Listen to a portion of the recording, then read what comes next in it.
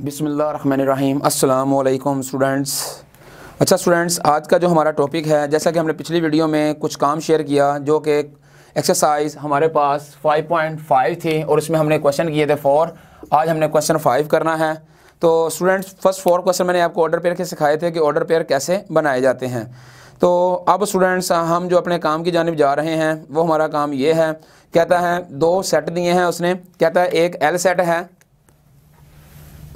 L है हमारे पास। कहता है एल में उसने हमें बोला है, कहता है सेट एल जो है x when x belongs to natural number. आपको पता है नेचुरल नंबर 1 से स्टार्ट होते हैं। कहता है लेस देन एंड इक्वल 5, यानी कि मैंने लेस देन इक्वल का आपको लास्ट टाइम भी बताया था कि अगर लेस देन और इक्वल की बात हो तो उसमें 5 भी इंक्लूड होगा। अगर उसने खाली लेस देन कहा होता तो फिर 5 इंक्लूड ना होता, बल्कि मैं सेट बनाता 1 2 3 एंड 4 बनाता, ये मेरे पास सेट बनता। लेकिन अब उसने इक्वल का भी जिक्र किया है तो इससे साबित ये हुआ कि इसमें 5 भी इंक्लूड है। तो ये स्टूडेंट मेरे पास एल बन गया। साथ उसने सेट कहा है स्टूडेंट्स, कहता है प्राइम नंबर का सेट है एम।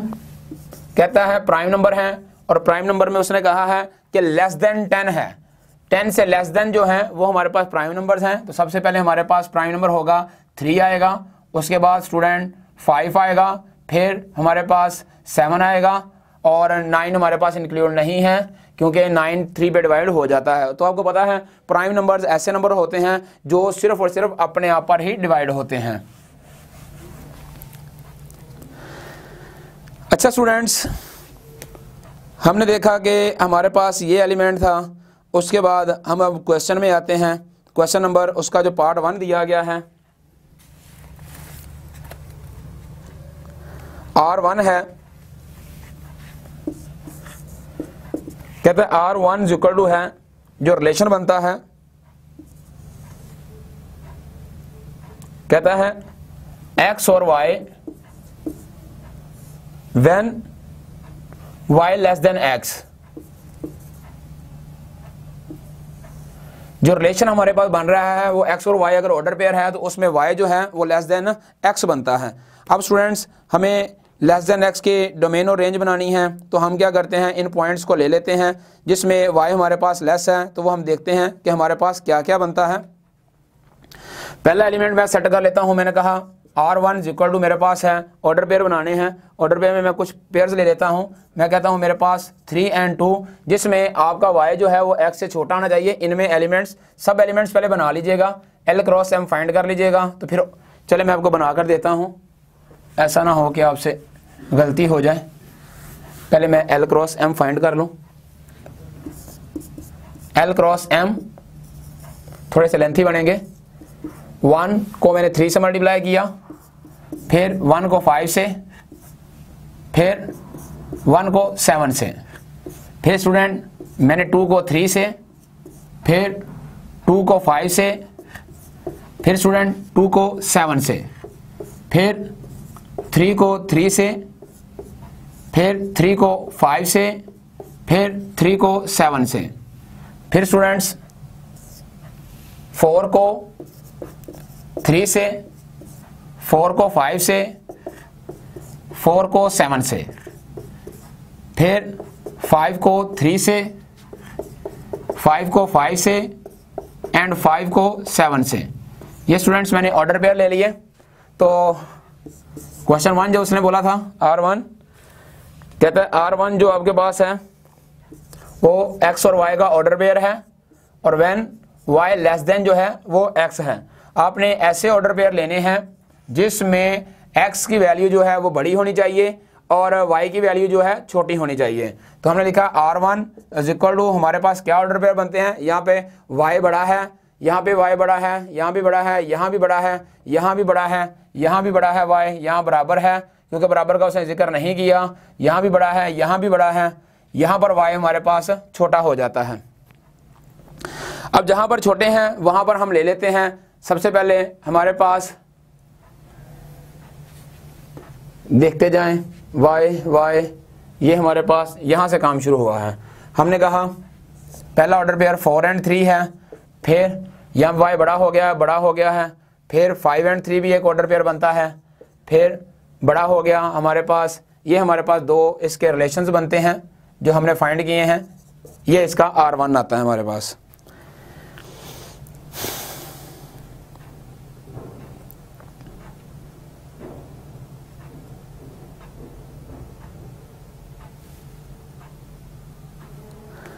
अच्छा स्टूडेंट्स, ये हमारे पास रिलेशन फाइंड हुआ, ये कंप्लीट हुआ क्वेश्चन।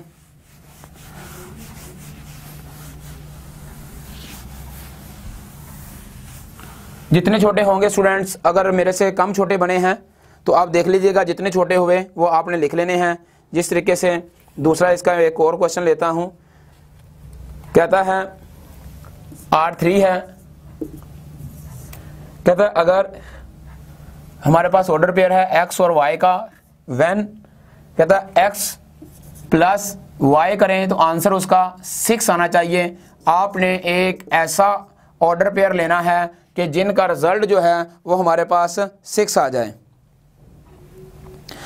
अब स्टूडेंट्स, इसमें हमारे पास कुछ 3 ऑर्डर पेयर बने हुए हैं, मैं डायरेक्ट लिख लेता हूं, आप उन ऑर्डर पेयर में चुनाई कर लीजिएगा। एक 1 5 बनता है, उसके बाद 3 3 बनता है और उसके बाद 4 2 बनता है। ये स्टूडेंट्स हमारा रिलेशन था। उसने कहा है कि अगर एक्स वाई ऑर्डर पेयर है, अगर एक्स और वाई को ऐड करें तो रिजल्ट 6 आता है। तो वही 3 ऑर्डर पेयर मेरे पास थे जिनसे रिजल्ट मेरा जो है वो 6 आता है। अच्छा स्टूडेंट्स, इसके साथ एक क्वेश्चन है, कहता है R4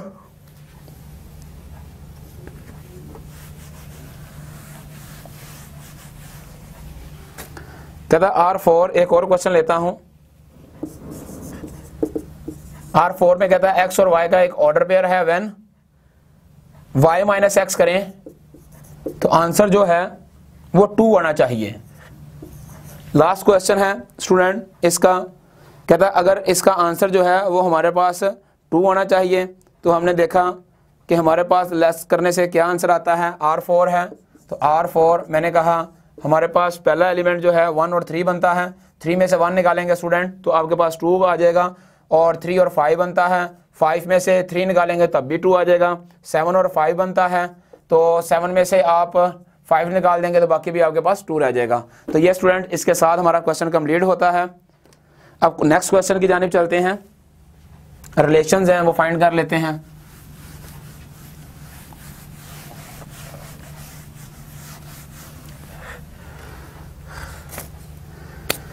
अच्छा स्टूडेंट्स, क्वेश्चन नंबर हमारे पास 6 है। क्वेश्चन देता जाता है वो कहता है R1 इज इक्वल टू है 1 1 2 2 3 3 4 4।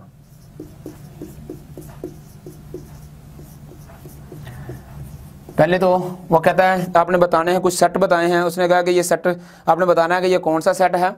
तो स्टूडेंट्स सबसे पहले हमारे पास इसकी डोमेन फाइंड कर लेते हैं। हमने कहा डोमेन जो है, इसकी डोमेन जो बनती है उसे देख लेते हैं। फर्स्ट एलिमेंट जो डोमेन होता है तो वो हमने कहा कि इसकी डोमेन बनती है 1 2 3 और 4 बनती है, क्योंकि फर्स्ट एलिमेंट हम देखते हैं तो हमारे पास यही निकलते हैं 1 2 3 4। हमने कहा डोमेन है और इसकी रेंज फाइंड करते हैं, तो रेंज हमारे पास स्टूडेंट 1 2 3 4 वो भी यही बनती है। और अगर मैं इसे यहाँ से ले लूँ 1 2 3 4 और सेट बी मेरे पास 1 2 3 4, इसका नाम मैंने ए रख दिया, इसका नाम बी। तो स्टूडेंट्स मैं इसको अगर रिलेट करता हूं तो देखें इसमें भी 4 एलिमेंट हैं, इसमें भी 4 एलिमेंट्स हैं, जो कि 1 1 भी बनता है। और आपको पता है 1 1 फंक्शन को बाइजेक्टिव फंक्शन भी कहा जाता है। देखें ये इसके बराबर है, इसके बराबर है, इसके बराबर, इसके बराबर है, चारों एलिमेंट आपस में बराबर हैं। इसलिए जो फंक्शन सेम एलिमेंट रखता है, ए में भी वही है, बी में भी वही है, तो हम उन्हें कह सकते हैं कि ये 1 1 फंक्शन है। और 1 1 फंक्शन जो होता है उसका नाम, दूसरा नाम जो होता है बाइजेक्टिव फंक्शन होता है। तो आप लिख सकते हैं ये बाइजेक्टिव फंक्शन है।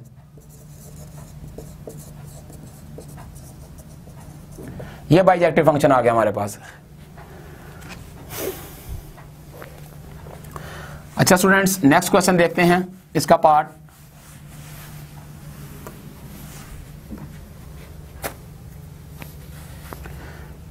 पार्ट नंबर मैं 3 लेता हूं। कहता R3 जो है BA है, CA है और DA है। सबसे पहले हमने लिखा डोमेन। डोमेन स्टूडेंट इसमें है B है, C है और D है फर्स्ट एलिमेंट्स। रेंज तमाम ए के साथ मल्टीप्लाई हो रहे हैं, तो खाली ए रिपीटिंग वैल्यू नहीं लिखनी है आपने, सिर्फ वन टाइम ही लिखना है इसे। मैंने कहा ए मेरे पास सेट जो है वो मेरे पास बी है, सी है और डी है, और इसके साथ जो बी सेट है स्टूडेंट वो सिर्फ और सिर्फ ए है, और इनकी मैपिंग जो है हम देखते हैं कि किसके साथ बनती है। देखें ए भी रिलेशन इसके साथ बना रहा है, बी भी रिलेशन इसके साथ बना रहा है, डी भी इसके साथ बना रहा है, तो ये कोई फंक्शन को जाहिर नहीं करता बल्कि किसको जाहिर करता है कि ये एक रिलेशन है, ये एक रिलेशन है, किसी फंक्शन को ज़्यादातर पे ये जाहिर नहीं करता, इसलिए हम इसे सिंपल तौर पर रिलेशन ही कहेंगे कि ये हमारे पास जो है रिलेशन ही बना रहा है। और सेकंड वन स्टूडेंट आप इसे फंक्शन भी कह सकते हैं, कि आप कह सकते हैं कि हमारे पास फंक्शन भी है।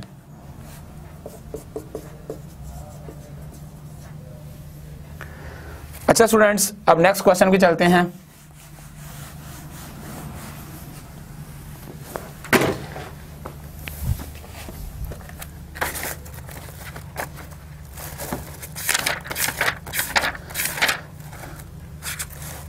नेक्स्ट पार्ट है स्टूडेंट इसका 5 ले लेता हूं।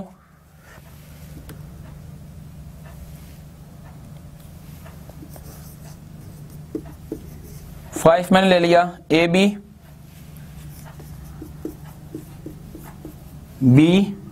एंड ए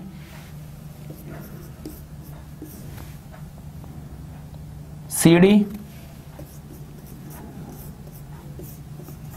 एंड ई। मैंने लिखा domain A B C D आ गया, range B C D E आ गया,